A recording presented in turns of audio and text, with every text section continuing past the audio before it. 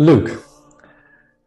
This podcast is titled A Manger, correctly so this time, not just a birth, because it has all the elements, or most of them, with a little help from Matthew. We have a census, we have Bethlehem, we have no room at the inn, we have a manger.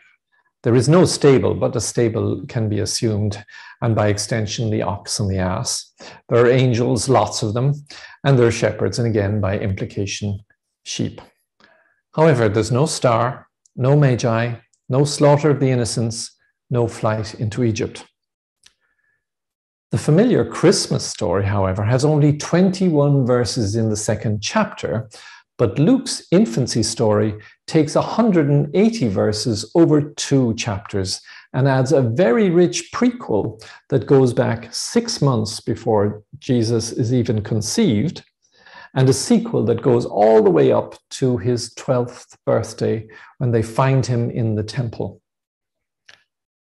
The way that chapter 3 opens suggests that Luke originally intended to start like Mark did with the baptism of Jesus in the Jordan, but decided instead to introduce the birth stories for his own purposes.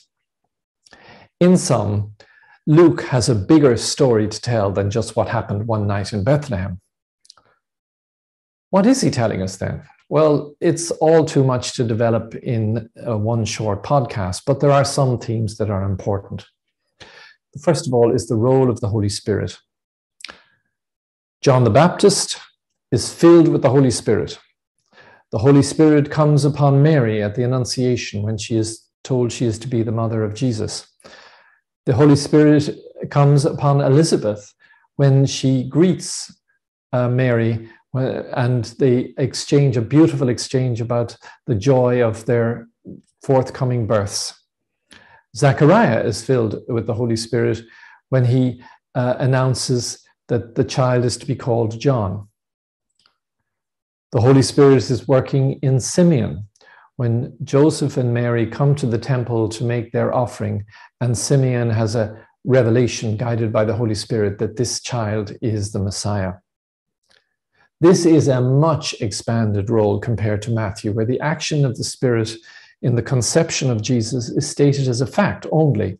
Here we get an annunciation describing in detail what happened when the Spirit comes upon Mary and the conception goes forward. Something big is unfolding and the Spirit is moving the whole story along. And this is an echo of what is found throughout Luke, as well as in the Acts of the Apostles. A second theme is the John the Baptist Jesus parallels. John and Jesus have similar birth stories, but at all points, Jesus is the one that is most important. Make no mistake, John is not the Messiah. John, born to a barren couple. Jesus, born to a virgin. John announced to an incredulous father. Jesus announced to a believing mother. John has a simple birth story with extraordinary elements that suggest that momentous things to come. Jesus has a very dramatic birth story with all the bells and whistles. Mary. The Mary that emerges in Luke's gospel is a very much more developed character than in Mark or Matthew. She has more than a walk-on part. Her experience and how she responds to them are developed into something like the Mary of traditional Catholic or Orthodox belief, at least in outline. She is a confident actor in this drama and acts and speaks confidently as a model disciple. Like Matthew, the virginal conception, the virgin birth of Jesus is pointed up, leaving us in no doubt that Luke is describing the common belief of the community to which he is writing. The universal mission of Jesus.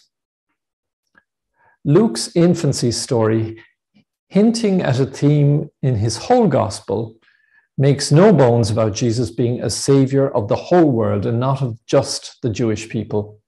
And he makes it explicit in the prophecy of Simeon when he meets Jesus with his parents in the temple after the birth.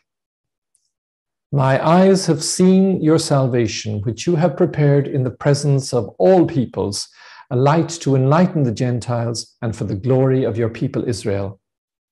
It's also in the song that the angels sing to the shepherds before they go and worship Jesus. Another dimension is the explicit focus on the idea that Jesus has come to be the savior of the forgotten ones of society. He comes to the women,